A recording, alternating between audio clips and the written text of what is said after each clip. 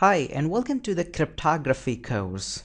Now, first of all, let me welcome to all of you community out there who are watching my videos and have posted some previous comments on my series and quite others.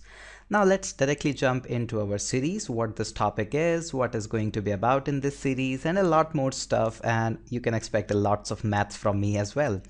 So first of all, let's talk about the course. Now, before I jump and go out about the definitions of the cryptography and lots of such things, I would like to share an experience that would help us to understand one very major question, that is why cryptography and infosec course.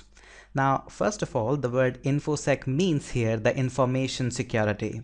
Now, before targeting my audience, I would like to skip with two kinds of people or two communities of the people in this course category. So the very two interested people for which I'm not at all bothered and I would expect not to be in this series are the first, which are not at all bothered about the information security or any kind of security stuff, should not actually be watching this course because this contains lots and lots of security talks, lots of breakage of algorithms, lots of designing of algorithm, lots of attacks and all such things. The second types of people which are true computer professionals, and by true computer professional means you are already a great designer of algorithm, your algorithm might be used all over the world, or you are a very famous cryptographer, cryptanalyst who is working with some great organizations, trying to break some algorithms which are newly designed or trying to do some security and research stuff. By this community, I don't mean those types of persons who are really not into the professional and very extensive category. The persons for which I am interested in this entire course are first of all the university students who are having the cryptography in their course syllabus. Although you will find lots of people about the cryptography topic talking a lot onto the lectures and videos, you have got this cryptography in your semester exam or maybe such other exams, but you find that all of the peoples are just jargon and jargon. Boring old lectures of 1.5 hours or maybe 2 hour continuous talking and not just putting the things according to you. So that is the first of all my target. The second target is the hackers. Now the hackers, I have divided them according to me the two categories, the fractors and the practors. The fractors are the freshers into the hacking community. They are trying to jump into this a great research line or great infosec education or such lines. They are just moving into that, but they don't know how to start the things even with the ABC to into it. The second one is the practos, the practical guides.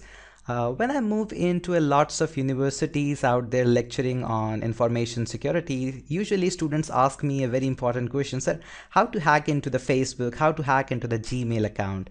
These guys are really curious about the information security. Later on the phase, they try to learn the things by themselves or some video courses or some live courses going out their institution.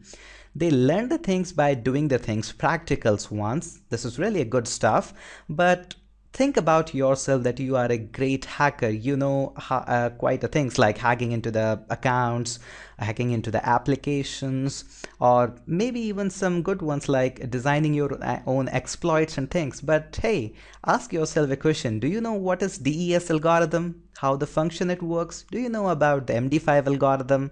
Do you know about these basic stuffs? But let's say you don't know about anything of that. So what's the point of being such a hacker who can actually know a couple of tools and can do work out into them, but don't know the basics of the cryptography and information security at such a great extent?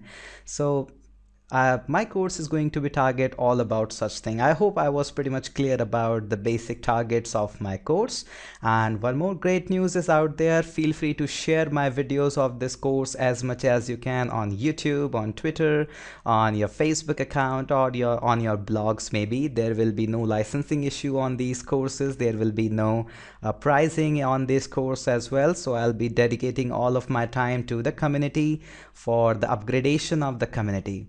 So without wasting any more time, let's jump and create some more cool videos so that you can learn a lot more about the cryptography, algorithms, and of course lots of maths. That's all for this video, and thank you so much for watching.